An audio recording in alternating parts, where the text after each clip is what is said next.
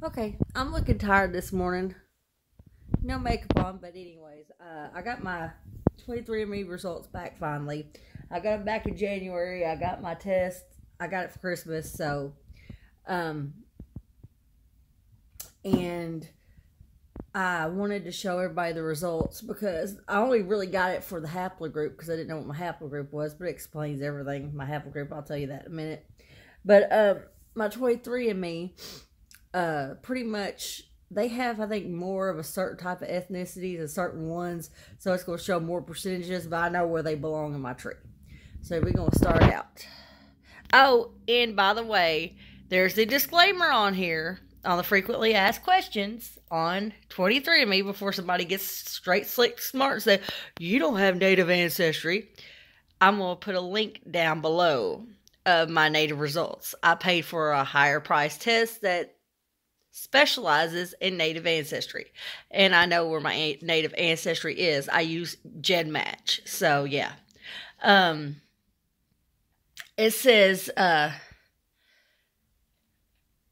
lot of times they tell you on here, and all 23andMe and Ancestry above tell you, we stop at 5th generation. We stop at your 5th great grandparents. We don't go further than that. My native is 6th and greater. Remember I told y'all that. Okay. So, I got that out the way. And also, on my results, I think one part might be native ancestry, but they don't have that native ancestry yet in their little profile. So, whenever I show you my results, you'll see what I'm saying. So, we're going to start right here. Me. I am 100% me. I'd hope. I am 95.4% European. I know this because I'm related to every dang royalty known to man. House Plantagenet, Royal Romanovs, Royal Stuarts, Charlemagne, the Holy Roman Empire. Honey, I've got them all in there. Norway, Sweden, Finland, kings and queens, French, English, you name it. Spain, Italy, they're all related to me.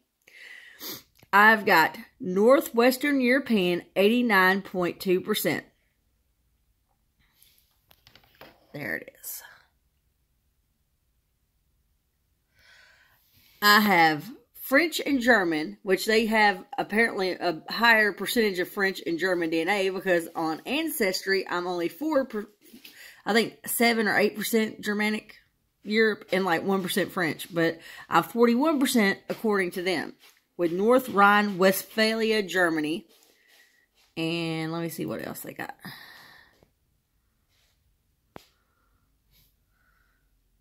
So I'm apparently right there. And then, let me go back.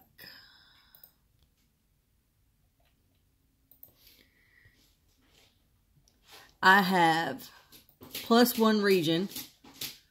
It doesn't really say. I guess Lower Saxony is the other, I'm assuming. But I have Hesse in my DNA, so that's my Prussian lines. Hang on. Let's go back to here. I am, of course, 38%, which they lowered my British and Irish. I guess they don't have Scottish because they're saying I'm Greater London and County Dublin, Ireland. So apparently, plus 18 regions. So, I don't know what their 18 regions are, but apparently I'm plus that. But I know I'm Scotch-Irish, so I mean, there's no question I'm Clan Finlay. That's my Irish lines. Clan Forster's my Scottish lines. Royal Stuart. I guess they don't have Scottish ancestry much on 23andMe from what I'm seeing on this. Because all they said is British and Irish heritage. It says learn more, and then it talks about maybe they lump the Wales and Scotland, yeah, with it. That's probably what it is. That's what they're doing. Ireland, and then there's UK with Wales and all that, which I've got all that in there. But I guess they're lumping the Scottish people, which I guess they don't have that big of a Scottish database. But they talk about all this, the Vikings and all that. So, I mean, I know we're all related somehow, but I figured they'd go a little bit more into that. But I guess they didn't. So, I mean, like I said, each test has more. Ancestry is a bigger company. Just put it that way. So they've got more of a population mix, I guess. I've got 0.4% Finnish. Which I'm Norwegian, Finland, and Iceland, and Swedish. So, and I've got mixed connective tissue disease, which is part of that. Broadly Northwestern European, 9.1%. Which is all those countries I just mentioned. Sweden, Norway, Finland, Iceland, United Kingdom, Germany, Austria, and France. It's my Norman Viking lines right there. Southern European, 5.6%, which I already know I'm Italian. I already know I got Spain, Switzerland. I know I've got all these in there. Slovenia and all that, and Greece, and I've got all those. But they primarily, which is funny because I am Portuguese, because I am a melungeon. Spanish and Portuguese, 5.6%. Explains all my wonderful little Apache ancestors. But anyways, and of course my melungeon lines. Oh, I keep clicking on that. Hang on. And then I am broadly European, 0.4%, which means I'm all those folks.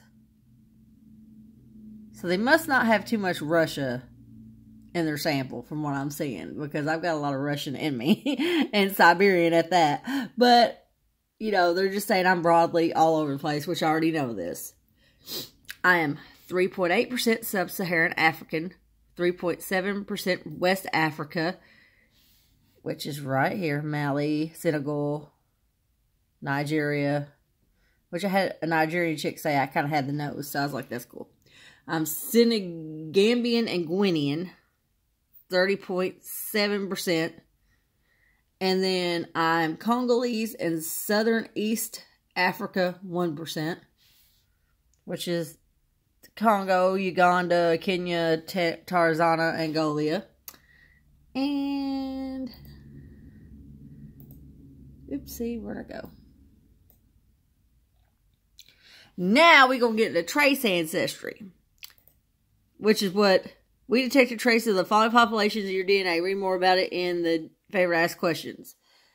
Trace is what they just lump. Small amounts of ancestry can mean different things for different people, and you may have to do some digging to decide what your trace ancestry 1% or less means for you. Which mine was Native American, and I'm sure some Egyptian, and this is like all my ancient DNA that I've got, which I already know about. So, let's go back to here. The other day it showed I had, I don't know where it went, but it said I had Egyptian, and then it like erased it, which is weird. Oh, hang on, here it is. I'm in my trace ancestry, North African, 0.4%. Oh, here it is. They lumped it up. That's what they did. Libya, Tunisia, Algeria, Morocco, which I could see that being close to Spain and Portugal. And then, there it is. They lumped up my Egyptian right here. Broadly Western Asian and North African, which there's Egypt. And there's Saudi Arabia, Iran, Turkey, which of course being a melungeon, we are tied to Turkey a lot. But I've got Egyptian in there. Broadly Western Asian and North African. 1%. Which is Turkey, like I told you. Which a lot of us folks in the melungeon fall in this group right here. Armenia. I've got Roma Gypsy, which is actually India DNA. And Armenian, they call, you know, Armenians or Roma also. They're gypsies as well. Some of them are, not all of them. Unassigned is my 0.1%. That would be my native. But they don't know where it's coming from. I'm just, to them, I'm a new person in their algorithm, so they're still figuring it out. So I'm like, that's fine. Do you, boo? I mean, my ancestry, I'm surprised it's in there. It's a very small percentage because, like I said, my native ancestry starts at my 6th great-grandfather, goes all the way to my 12th great-grandmother, who was Pocahontas, and a lot of that's washed out. So, but the reason why I did this test was for my haplogroup, which my haplogroup goes with me because it basically goes with my ancestry pretty much. It's like what I've been saying all along. I'm related to all the rules and this and this and this. And, you know, I've got all the royalty in my DNA. So, hang on, let me show y'all. Go to Ancestry. Ancestry. There we go. Hang on. There it is. I am maternal haplogroup H. And it goes right along with all my royal history. That's why when I go to any of those Facebook royal groups, I'm DNA Hide match DNA to everybody. So Tina, as our ancestors ventured out of East Africa, they branched off diverse groups that crossed and recrossed the globe over tens of thousands of years. So that's my maternal haplogroup.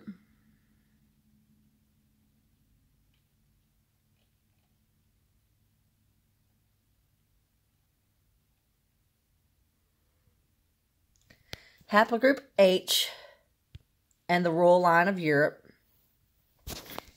because it is so dominant in the general European population. Haplogroup H also appears quite frequently in the continent's royal houses. Marie Antoinette, an Austrian Habsburg who married into the French royal family, inherited the haplogroup from her maternal ancestors. So did Prince Philip, Duke of Edinburgh. Guess who he is?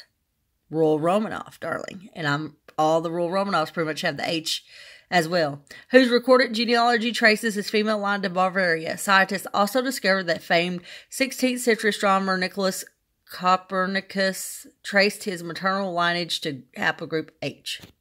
So I thought that was pretty cool. And I already know the royal Romanovs, most of all of them have an H. I looked it up. I looked what royal lines have H, and it shows a list. So I'm related to a whole lot of people, like a whole lot of people, and then some. So I thought that was cool. I was like, you ain't telling me something I didn't already know. Because I was, like I said, when I first started that DNA and got in groups on Facebook and doing genealogy big time, I know the one thing I noticed the most was anytime I got in a royal group, boom, I was high matching everybody. I'm like, oh, okay, I'm the queen. All right, I got this, boo. You know what I'm saying? Yeah, no, I'm just saying. I ain't trying to say that to be like, thinking I'm all that. So I'm just saying, I know I'm royalty. I descend from a lot of rules, just put it that way. And lately I've been descended from a lot of rules that's gotten the shaft. But, you know, yeah. I'm not going to talk about my Romanov lines today because I'm going to get mad about it. And yes, I'm Team Russia. But anyways, that is my 23andMe. That's my haplogroup. Like I said, Ancestry doesn't include haplogroup. That's why I particularly did this test, even though they're still finding out more people along the way, the more people that test. Like I tell everybody, get a dang DNA test and do it so they have your DNA on there so they can compare it with others. That's how this thing works. And we can't get, that's why they have not enough native ancestry, because a lot of natives get all weird about it. I'm like, don't you want to find your ancestors and your family? You know, I descend from the people way back, you know, the ones that before the Trail of Tears. So, and a lot of them, they get mad and get upset, but I'm just like, if you was really native, you'd put one out there to prove it. I'm just saying. But, you know, but anyways, we're working on that right now. So, getting things done in that department, but, you know, it takes time. But anyways, that's my 23andMe, y'all. So I'm a mixed bag of everybody, and I love it. I love it. I wish they had more Russian and showed my Siberian and my Chukchi, but of course I'm going to show you the link below of my Native American results, and I actually go off of my DNA consultants test before I go off of my 23 ancestry. Those are just, they stop at your 5th great-grandparents. So to me, 23andMe shows just my 5th generation, and so does Ancestry. I did a super kit so I could see all my ancient DNA and stuff, which is cool.